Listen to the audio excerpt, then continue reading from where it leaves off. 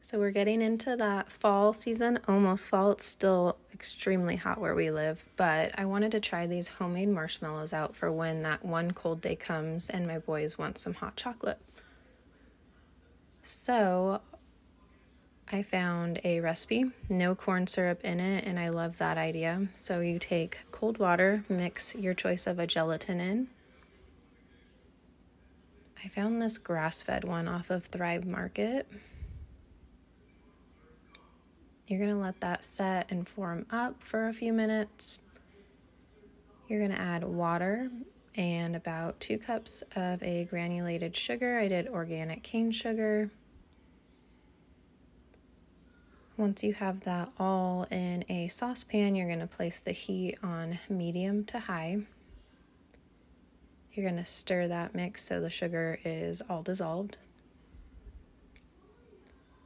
And then you will add your formed up gelatin water mix. So once you get to that point, when you place that into your stovetop pan, you're not going to want to stir after you mix it one time. You're going to bring that mixture to a boil. You're going to want to watch it closely while it's boiling because it can foam up really easily. You're going to let that mix, once it hits boiling, go for about 10 minutes. Once the 10 minutes is up, you're going to remove it from heat. If you have a hand mixer or a standing mixer like this, you're going to add it to the bowl. It's going to be extremely hot, so beware. Don't touch that bowl. You could use a whisk. I did my paddle. You're going to want to slowly start that so it doesn't splatter everywhere. You're going to get it up to about 4 to 6 speed.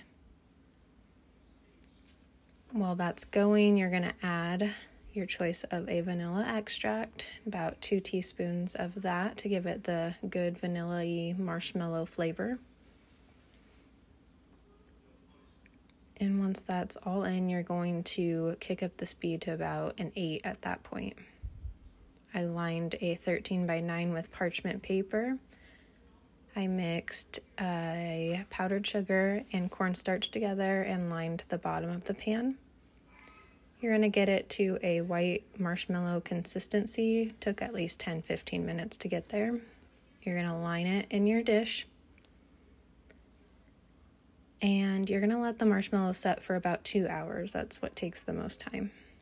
And once the 2 hours is up, you want to make sure and add some powdered sugar and cornstarch to the top. And cut them to the desired shape or size that you want. So once you get your marshmallows all cut, you're going to want to peel them out. It's going to be pretty sticky, and you're going to want to add more of that powdered sugar cornstarch mix. Because right here it's all good on top, but the bottom is very sticky still. So you just want to coat it just because otherwise they're all going to stick together. Seriously, the best tasting marshmallows we've had yet.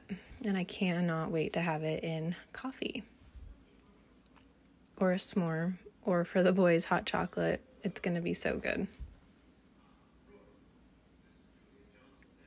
Once you have them all coated in that powdered sugar, you can add them to any airtight container of choice, and these should last you at least 2 weeks.